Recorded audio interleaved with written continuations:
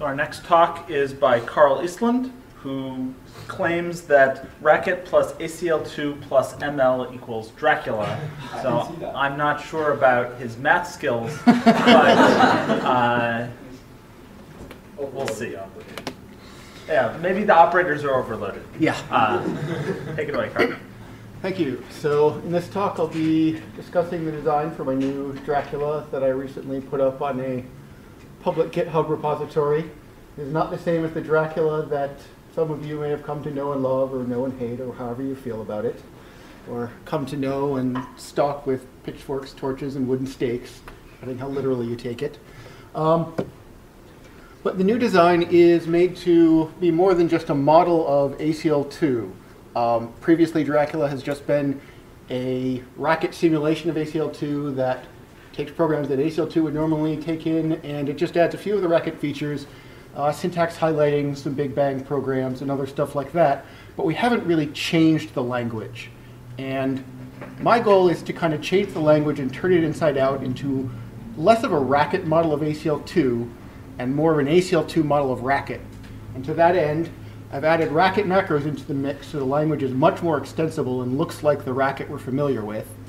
And in order to get some of the logical capabilities needed to really describe a higher level language, I've added some of the expressiveness of the ML module system. This is a significant expansion on the modular ACL2 I've previously written, which theoretically got some of the job done but was really clunky to write with. I'm going to show some examples of how much nicer this Dracula is to write in than any other ACL2 anything I've done before.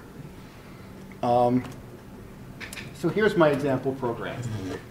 It's just a simple AST data type. It has expressions and list of expressions. An expression can be a variable that has a symbol as a name, or it can be an application of an expression to some list of expressions. And we could add lambda, but then the slides will get longer, so we're going to ignore that for now.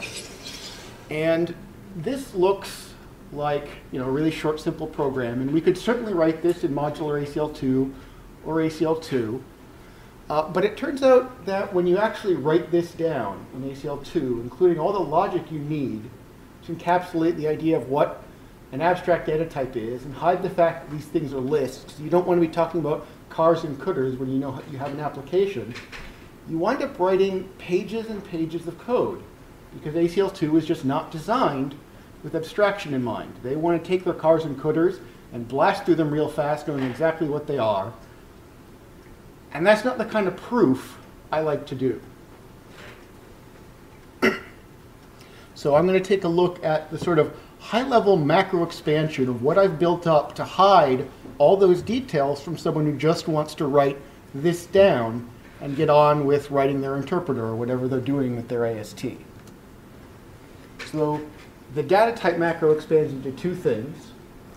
One deceptively short thing called structs that just says, give me two structures, var with one field and app with two fields.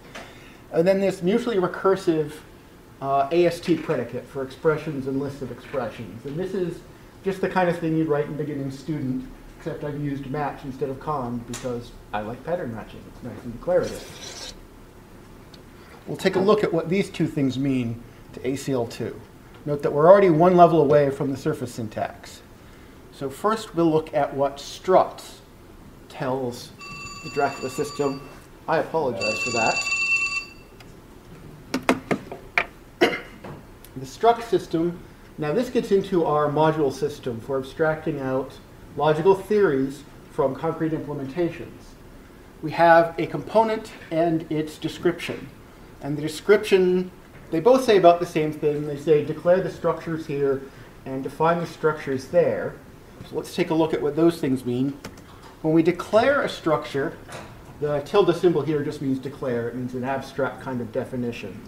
When we declare a structure, we define all the predicates and constructors and selectors we need, but we don't give the definition for them, no body. And then we just state their relationship to each other. If you construct a var, it satisfies the var predicate. If you extract the name, you get the right name field. And a var is not an application. And the same thing would happen for application. It's not a var. This is the part that really gets long, especially in a large data type, if you're writing it yourself. Because if you write a really large data type with, say, 7 or 8 variants, and that's what we'll consider really large, you're going to have an n-squared number of A is not B, C, D, E, F, or G, followed by B is not, and so on and so forth. Once we've got the theory explained that tells us a lot about this, except for how it's implemented, we can get on with implementing it. The implementation is really short. This is the part where if ACL2 had it, it could infer all that other stuff, because this tells you exactly what it's doing.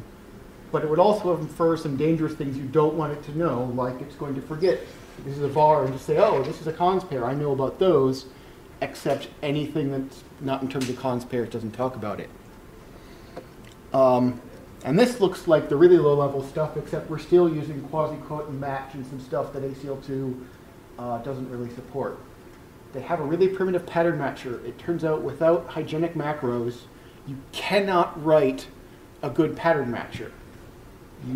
It's really hard. You can't, because what a pattern matcher wants to do is let bind temporary variables for each intermediate part of the input that it matches.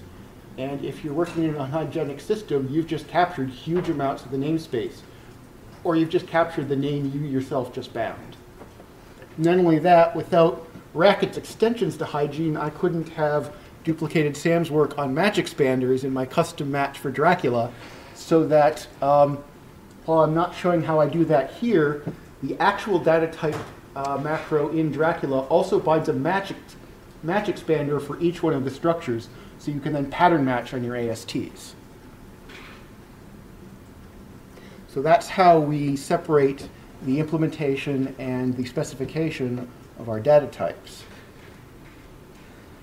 The other thing that's often really tricky to deal with in ACL2 is mutual recursion and mutual induction, basically because data types are naturally mutually recursive and functions and theorems about them are thus mutually inductive.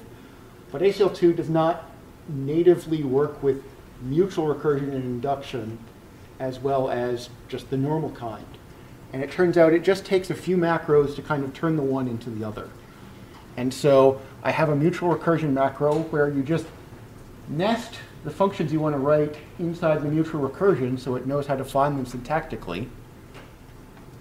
And it can give you a larger function that just operates on tags and redirects all your calls to exprahan listhan to ASThan with the appropriate tag passed along. And it didn't fit on the slide, but then you just define exprahan and expra listhan to call this as appropriate. And you can also add a description on this if you want to hide the tagged version.